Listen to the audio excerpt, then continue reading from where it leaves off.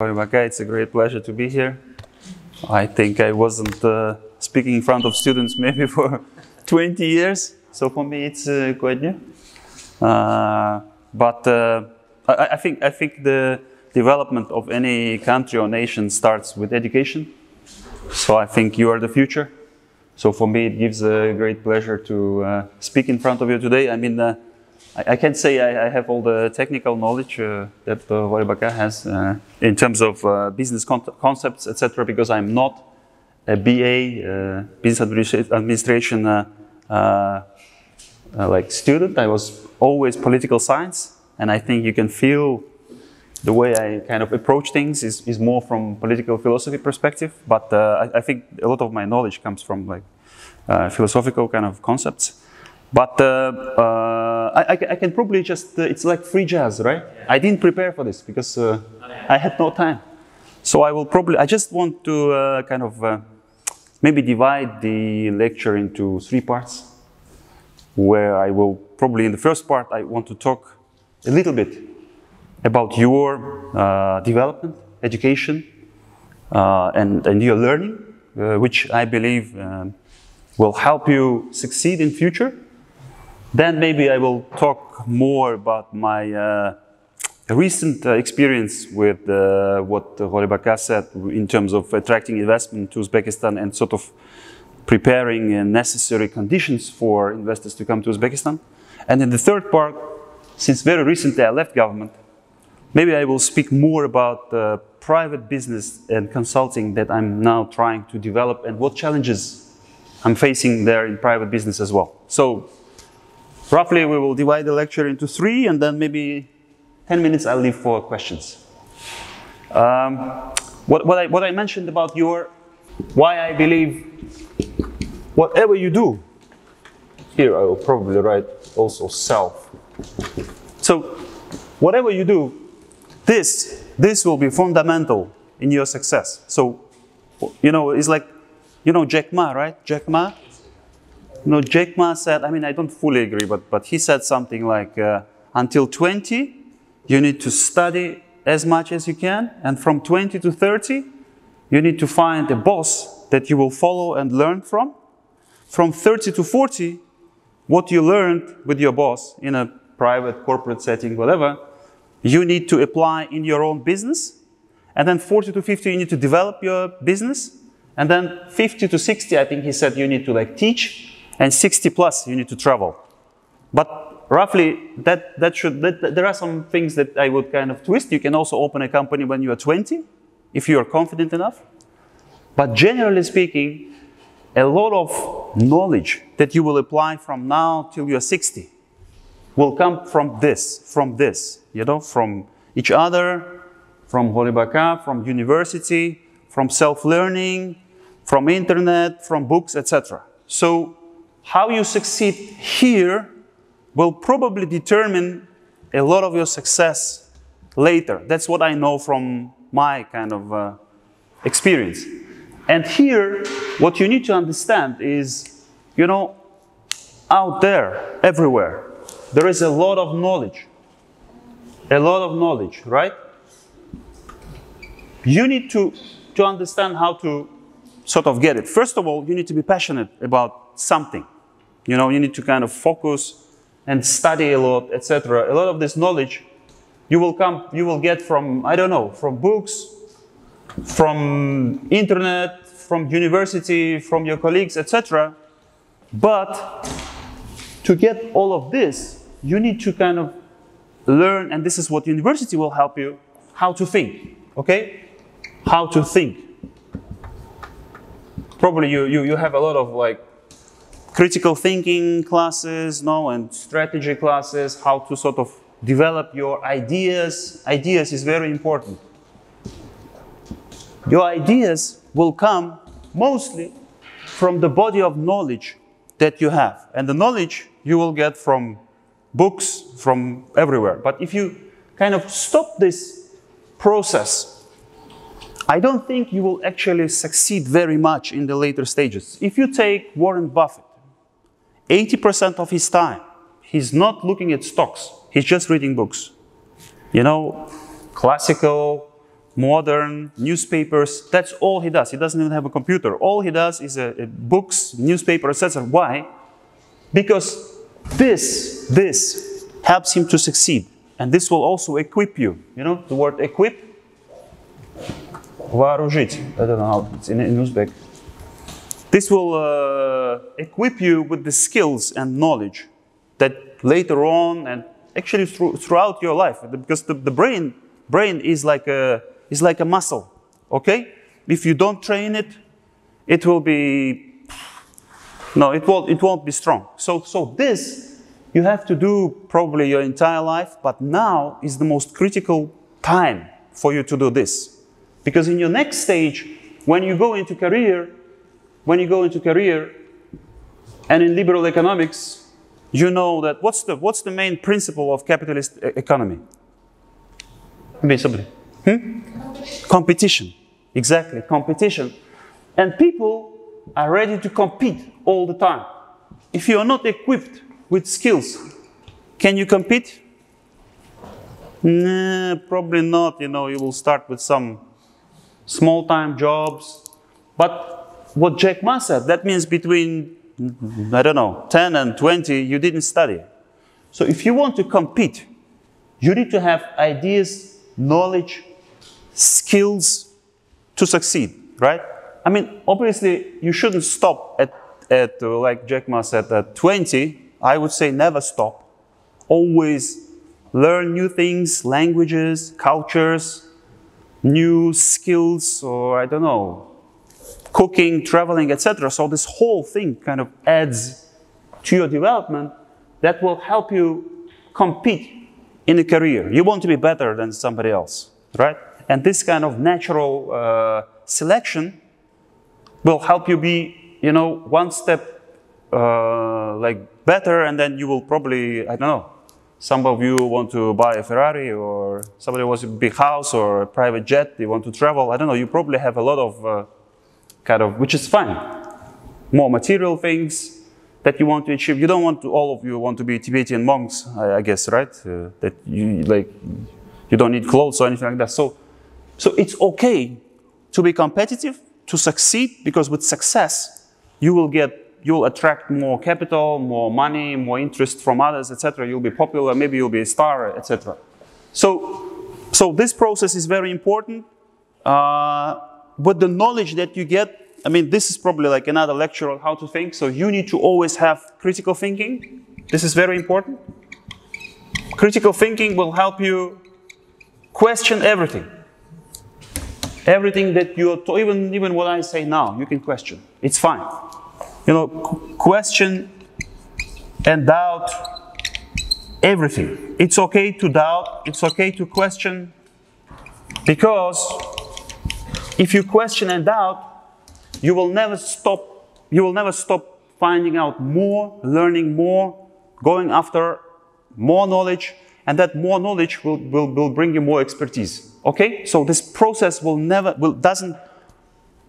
don't take everything for granted. Whatever you hear out in the world, and there is a lot of information, especially currently with social media, somebody says something, you don't have to believe. You can go through these cycles of, is it really so? How is it? Like, is there evidence to support this, etc., etc.? And then overall, you will kind of establish a certain kind of body of knowledge that will help you to develop kind of more stronger, let's say, views and then sometimes opinions about something. All right, it's quite important. Otherwise, you will not be able to sort of develop your own, I would say, value system. Okay, it's important to have a value system. A value system is something that you base your actions upon. This is also very important. I'll come back to this, to value system. Okay, it all comes from sort of critical thinking and then knowledge development that you kind of develop. How do you know that you know something? Because you arrived at it after questioning, after learning, after reading, after understanding, you know, big leaders, philosophers, politicians, etc., etc. Values are important. I'll come back to this. So, as I said, it's important that you always keep self-development, knowledge, books. These things have to always continue in your life. Without that, I don't think you will be very successful. You can probably quit university now, like some people, some IT guys do at, I don't know, Stanford. But there's probably another 1 million guys who didn't succeed, okay? So you can do that, it's no problem. But this is a conventional way of how to progress. And for now, we don't really yet have universities like Stanford yet, which kind of will generate those type of, but I hope in future we will have maybe British University, we'll have those kind of unique, people that can jump. After this, they can jump straight. In 20 years, they can immediately go jump to the top. This is what I think is important to always keep in mind, always learn, etc. Now, when you start your career, and this is where you probably want to stay within business, or where do you usually plan to go to after university? Do you have any kind of plan? Who wants to do what? Yeah, what do you want to do? I want to go to investment banking. Investment banking, it's good. That's great. Who else wants to do what? Government or teaching or own business? This is foundation year students. So their specialization will start from the second year. Second year, okay. Finance, marketing. For now, they are still in the development kind of stage. Okay. So, if we come to career, I mean, I will speak about career. And for the past, I came back to Uzbekistan in 2019. Like Gholibaka, I was also abroad for many years, for about 19 years, 19 or 20 years. And I came back, I was working, first I was working at the Ministry of Investment, Foreign Trade, at the Investment Promotion Agency.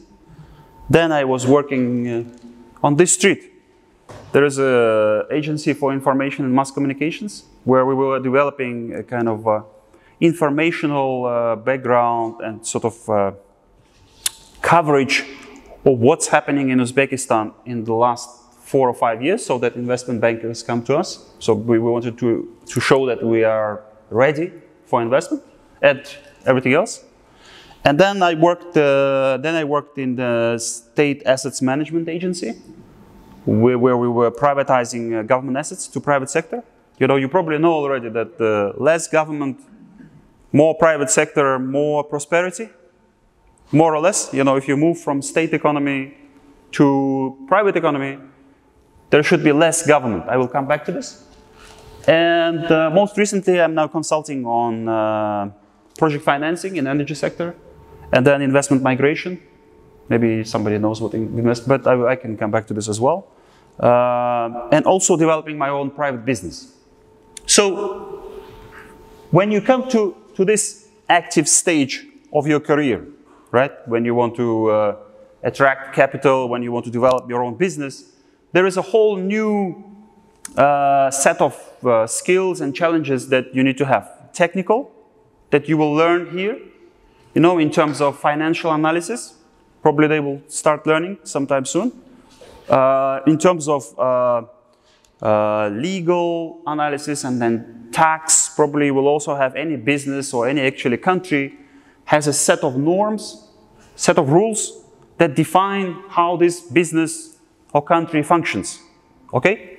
And for you to be able to choose where to invest, I don't know, or who to partner with, you need to understand this kind of technical side of business.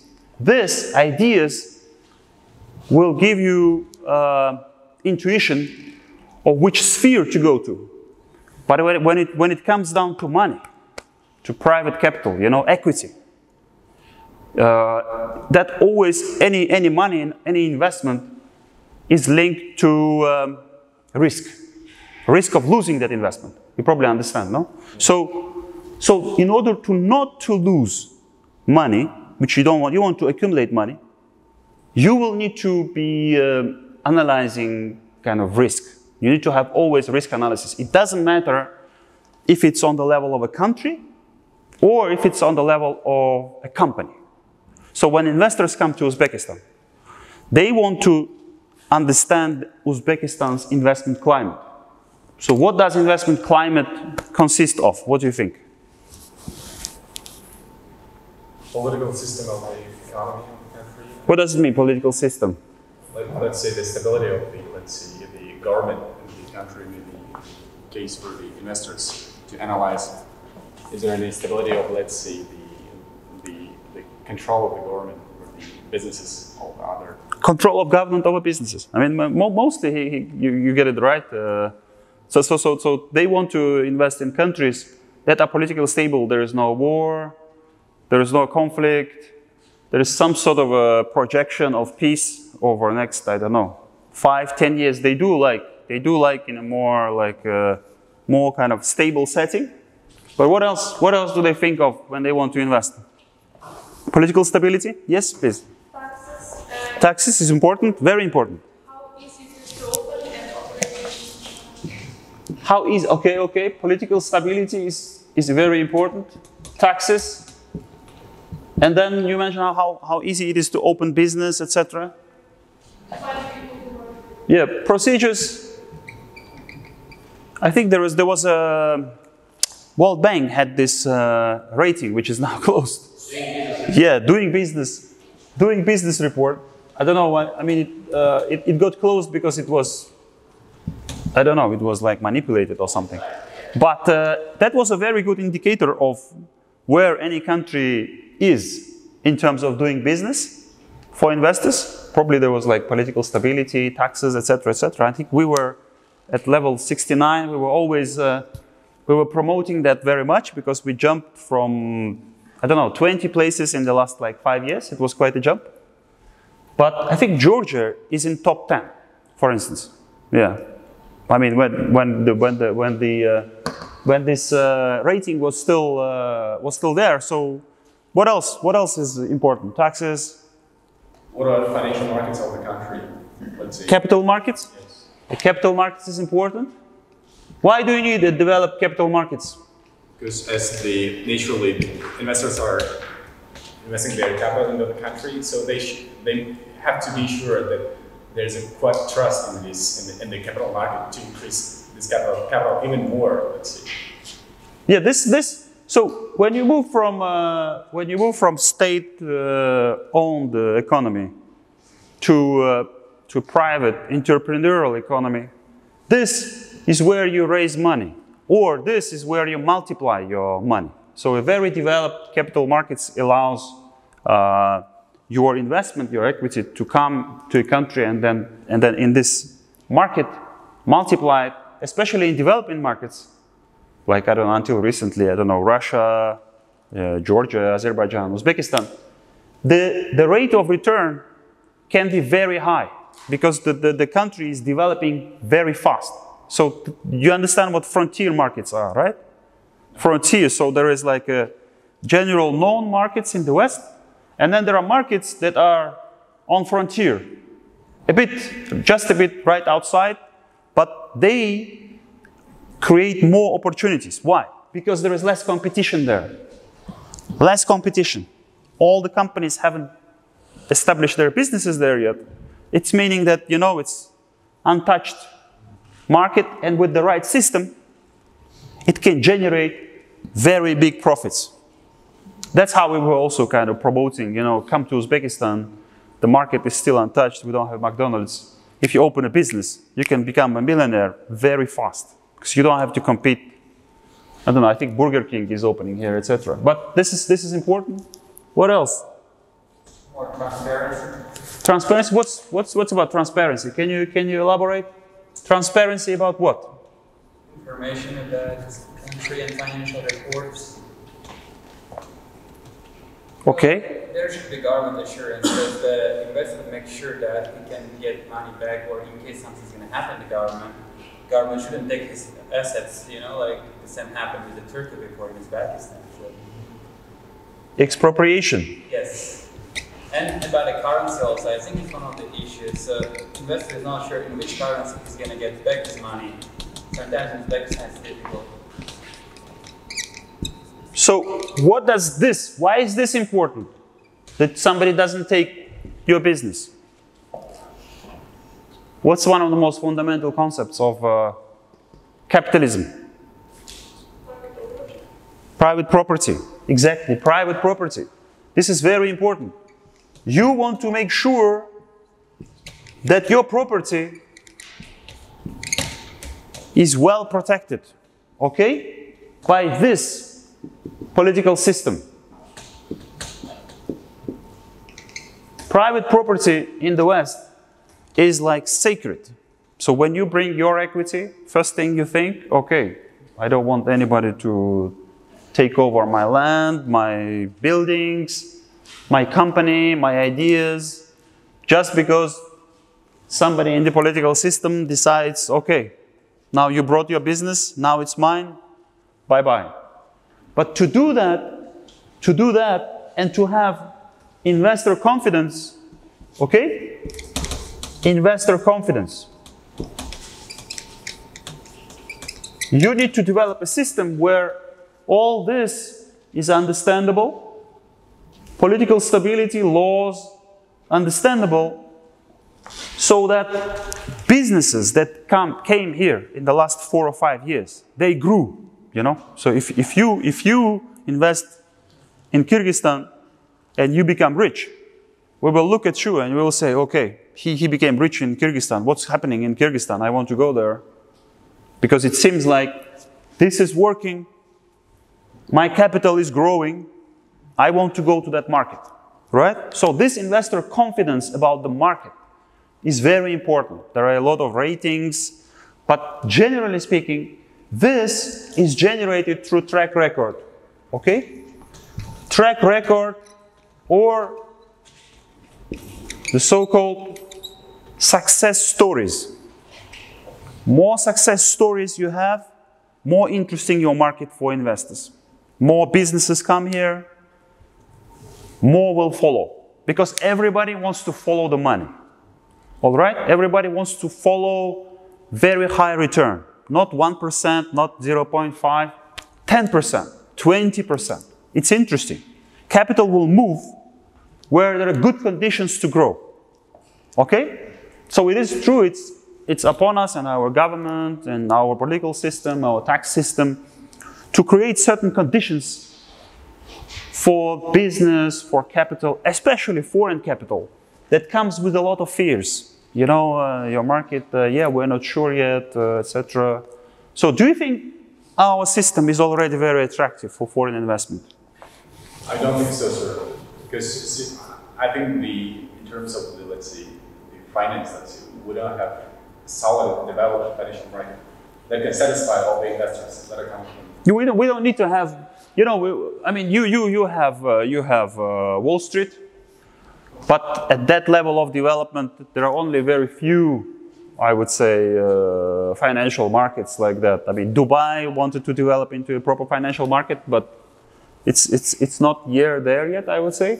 I mean, you have London, it's true. Then you have Japan, Hong Kong, but it's very difficult. Investors don't expect us to have developed financial markets that quickly. I think we also need enough specialists who will be qualified to work in this field and who can Talent. So you mean you need to have human capital.